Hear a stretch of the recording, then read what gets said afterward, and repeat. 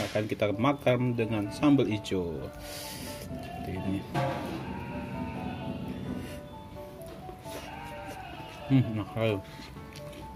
Enak banget. Bagi teman-teman yang belum subscribe channel ini, silahkan subscribe, tekan tombol notifikasinya, like, comment, and share. Selamat menyaksikan video ini.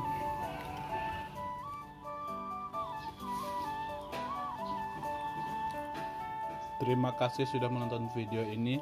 Bagi teman-teman yang belum subscribe, silahkan subscribe, tekan tombol notifikasinya, like, comment, and share. Sekali lagi terima kasih sudah support channel saya ini. Kali ini kami akan masak ikan bandeng goreng crispy. Bahan utamanya itu ada 5 kilo ikan bandeng. Ini hanya separuhnya, sebagiannya sudah saya siapkan. Lalu bumbu yang kami gunakan, bawang putih 130 gram, kemiri 20 gram, ketumbar 30 gram, kunyit 4 ruas, jahe 2 ruas,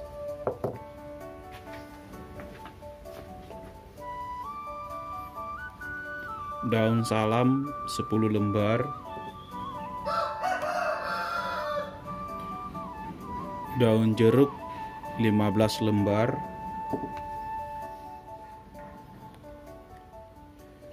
serai ini 8 batang, garam 5 sendok makan, bumbu kaldu secukupnya. Sekarang saya akan memblender bumbu halusnya, bawang putih, kemiri, ketumbar, kunyit, dan jahenya, dan separuh daun jeruknya.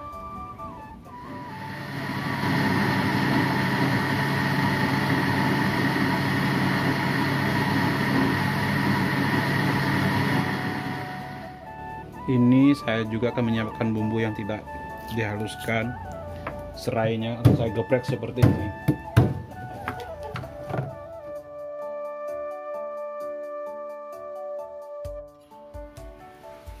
Sekarang ikan bandengnya akan saya potong menjadi 2 karena ini akan dimasak untuk 2 kali, untuk siang dan untuk malam.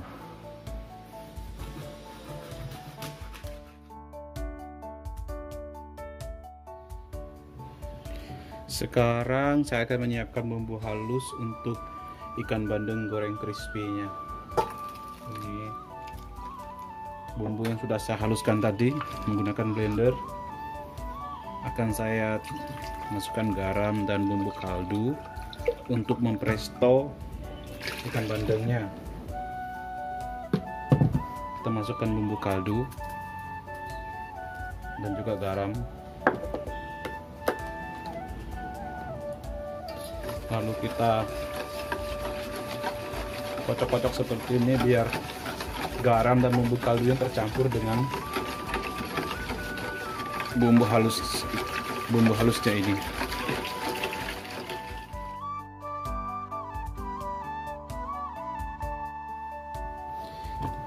Ini ikan bandengnya sudah saya masukkan dalam panci untuk presto. Ini panci prestonya. Terus sekarang saya akan masukkan tadi bumbunya untuk mempresto ikan ini. Seperti ini. Kita masukkan semua bumbu halusnya tadi ini yang sudah saya tambahkan dengan air. Kita masukkan bumbu-bumbu yang tidak kita haluskan tadi. Ada daun jeruk, ada daun salam, lalu juga jangan lupa serainya.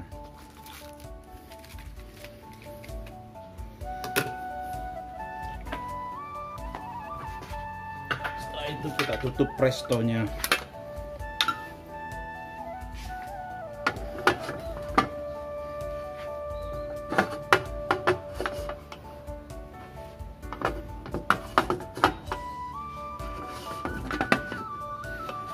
Ini panci presto kami ini memang cukup unik. Jadi harus pas, kalau enggak bisa ditutup dan tidak bisa dibuka ya. Ini sudah pas. Oke. Udah. Oke, sekarang ikan bandengnya akan kita presto. Ini akan saya presto selama 30 menit agar tulangnya lunak dan dagingnya empuk. Ini bandeng prestonya sudah mulai mendidih di dalam. Sudah keluar itu bunyinya. Dan asapnya mengepul. Ini bandeng prestonya sudah 30 menit. Kita akan matikan kompornya, lalu kita angkat. Kita diamkan. Ini kita akan buka prestonya untuk melihat ikan bandengnya. Kita buka biar ikannya dingin. Jadi baru kita goreng. Tara, masih banyak airnya, Rek.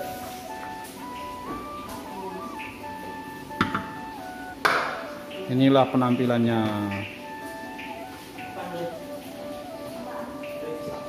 Kayak gini. Ini saya menyiapkan adonan untuk menggoreng ikan bandeng krispinya. Bahannya itu ada 5 butir telur, 150 gram tepung kanji, 3 sendok makan garam, bumbu kaldu secukupnya.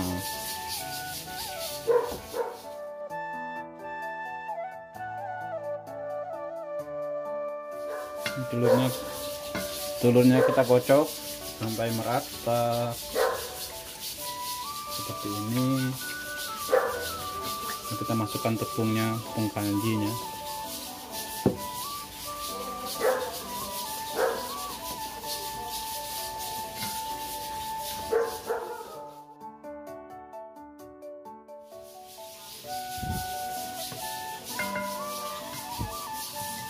Ini adonan tepung untuk balur ikan bandeng goreng crispy-nya sudah siap.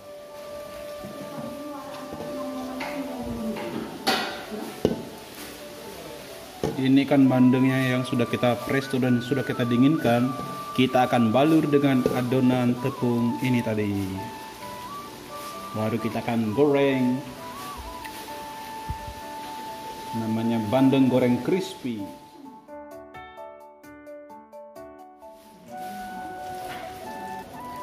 Sekarang kita akan goreng bandeng crispy-nya.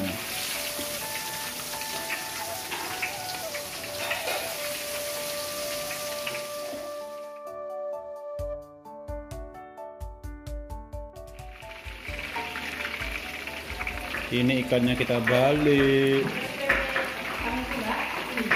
Lihat,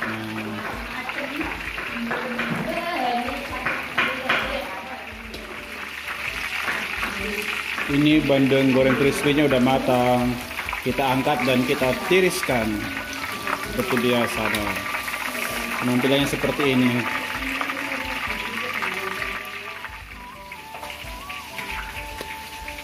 Ini bandeng goreng crispy-nya sudah matang.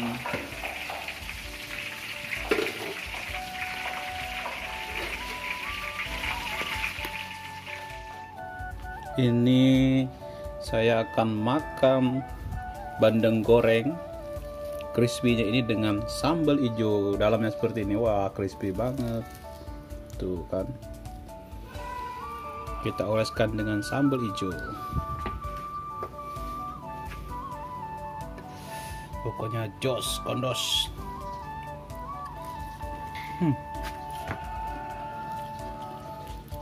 Enak banget. Segar. Pedasnya pas. Terima kasih sudah menonton video ini. Bagi teman-teman yang belum subscribe, silakan subscribe. Tekan tombol notifikasinya, like, comment, and share. Sekali lagi terima kasih sudah support channel saya ini.